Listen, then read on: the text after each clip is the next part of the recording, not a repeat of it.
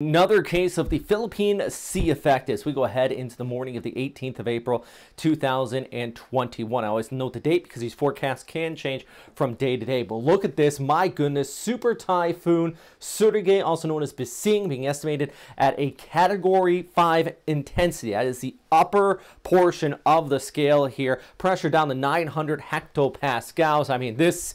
I said it in my last update, even is still so here as we go ahead into your Sunday morning. This is a textbook storm. If you look up a picture of a typhoon in a textbook, this is what you're going to see here. Clear and defined eye, radial outflow towards the north and towards the south. This storm system is no joke. And if this was coming on shore right this second, this would be catastrophic damage right around that center of circulation. The good news, if there is any here, is the fact that it does look more and more like this is going to stay well offshore as far as that intercore of Category 5 destructive winds, which, my goodness, it makes all the difference, and you really got to be thankful for that. The thing is, we still got the outer rain bands. This is a massive storm system. So imagine if we had the center line coming on shore for like a Category 1 or a tropical storm type system, because that's going to be the type of impacts all along the east coast of Sumar, across southeastern Luzon, because those outer rain bands from this very potent storm system are impacting you. We're talking about heavy rainfall already moving on shore, thunderstorms, and even that possibility of a few tornadoes spinning up in some of those outer rain bands due to friction as this moves over land. So still a dangerous storm system. I know the center line, and I'll show it to you in a second, is going to be offshore. I want to make that clear, but we still have the outer rain bands to deal with. This is one thing I do want to show you, though. The rapid intensification of this system over the course of the last 24 to 48 hours. We had a tropical storm, which the threshold's right about there. That was back on the 15th. As we went ahead through the 16th, and my goodness, heading into the 17th, look at this. It just exploded once it pushed past Palau, and I'm happy it at least exploded just after it moved past Palau, because the Republic of Palau already suffered severe damage from this storm system. They would have just been devastated, and still intensifying. Remember, Dvorak analysis, unfortunately, in the Western Pacific, we do not have the luxury of typhoon or hurricane hunters. We don't have planes flying in these to get measurements. So we look at satellite imagery from past storms. This is just a really rough overview of it. From past storms, what we know about them, and then we kind of get a good idea of the intensity of these storms. Microwave imagery really shows that clear and defined eye. By the way, if you were asking what Palau is or where that is, that's right there after the storm pushed by. You can see that eye just absolutely wrapping up. Actually going through a EWRC, or an eye wall replacement cycle. And you see this when the inner eye wall, see how tight it is? Then watch how an outer eye wall starts to form around it. That kind of levels out the intensity a little bit when you start to see that happen. But it does expand the wind field near the center of circulation. But let's get to the track. So all the data you want to know is going to hit you. And like I said, more and more of the data continues to show the center of that core of catastrophic type conditions remaining offshore. We're already seeing this move north-northwest, and it should continue on that northerly projection.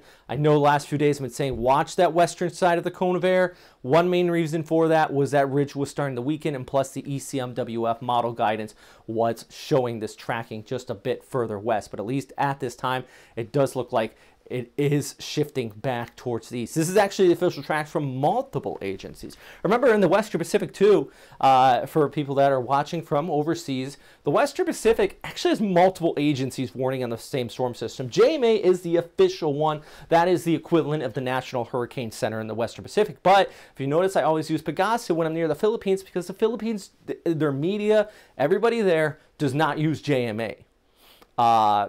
And then you're talking about the U.S., they actually use JTWC, which is out there in Guam. The National Weather Service uses them. I got HKO. The closest one is Taiwan, in the green, the CWB. And overall, though, all the agencies do keep this storm system offshore. But like I said, the outer rain bands still are a problem. Signal Force 2 has been issued for the entire island of Samar and also Catanduanes as the storm system skirts on by. I wouldn't be surprised if you go up to a signal force 3, in my opinion, because of the potency of this storm system and those outer rain bands. So what's steering it towards the north?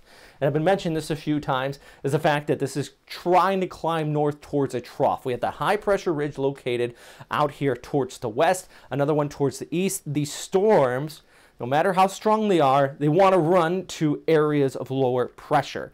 That's basically, they just kind of flow through our atmosphere. I know it's a monster of a storm. It looks more like just a plow, but in fact, it's sailing along here, and it's trying to sail in between those and get picked up by this deep trough moving in out of Japan. So, you know, you guys thank this weather system over Japan for kind of eroding that ridge just enough to allow this to pull towards the north here. And you can already see kind of that shear line setting up with the interaction. Watch this. Follow the clouds right back like that.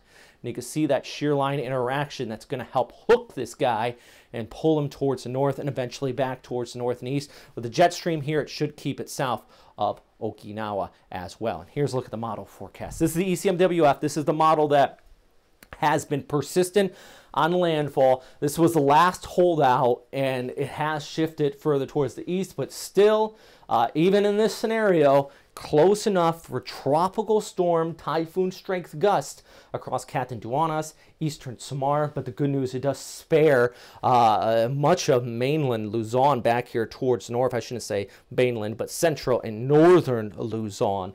It does give you guys a little bit of a break, but still, you know, a tropical storm strength gusts are definitely possible up in that area over, you know, 50, 60, 70 kilometers per hour. Close enough for impacts. That's the main point I want you to take away from this. I know we talk about that center line. A lot of people look at that and they go, whew, and then they'll write in, be like, oh my goodness, what happened? Yeah, these storms are big, and the outer rain bands can catch people off guard. And that's my second main point with these damaging winds and that flood threat. So basically everywhere here in red, yeah, tropical storm conditions possible typhoon conditions along the immediate coastal line areas, but those inland areas with those rain bands are definitely going to be an issue. And actually this is from the ECMWF, and this is really useful. This big old blob here, this actually shows the extent that model is depicting for tropical storm strength winds. Not typhoon, but 34 knots or greater, about 65 kilometers per hour.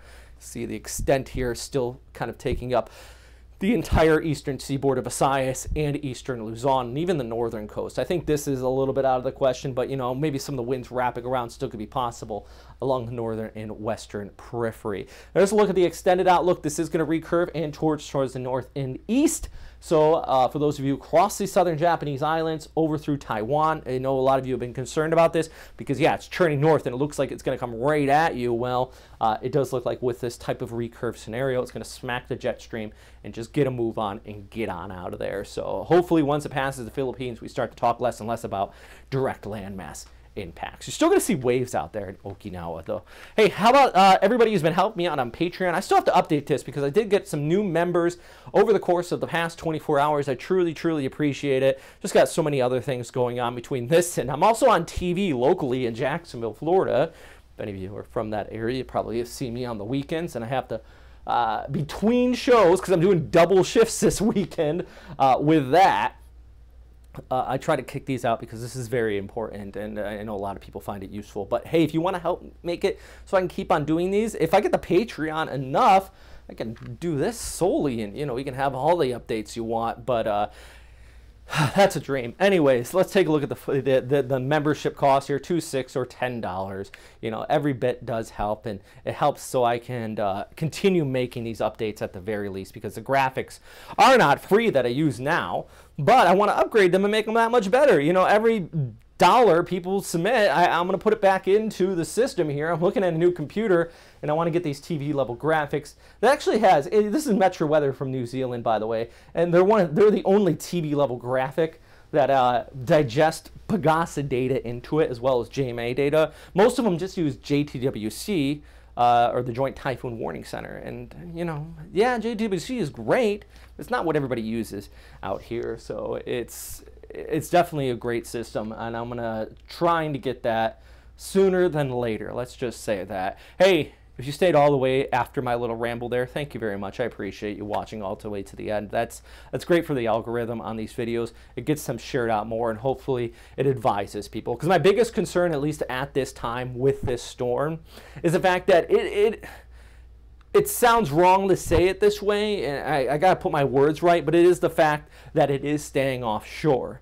And that center line is staying about 200 kilometers east of Luzon, which is fantastic news. But a lot of people might look at that and go, well, we're good. I'm going to the beach. I don't know what, but that can catch people off guard, and that's definitely still a troublesome part of this storm system. Anyways, hey, if you have any questions, comments, suggestions, please let me know down below. You can check out our Patreon or westernpacificweather.com. I've actually been posting some updates there, not as much as I should, but it is there just as a resource. All the links I use for informational purposes in this video are actually found at westernpacificweather.com at the bottom of the page. I put all it's basically my entire weather favorites is there as well. All right. Anyways, thanks for watching, and stay safe out there.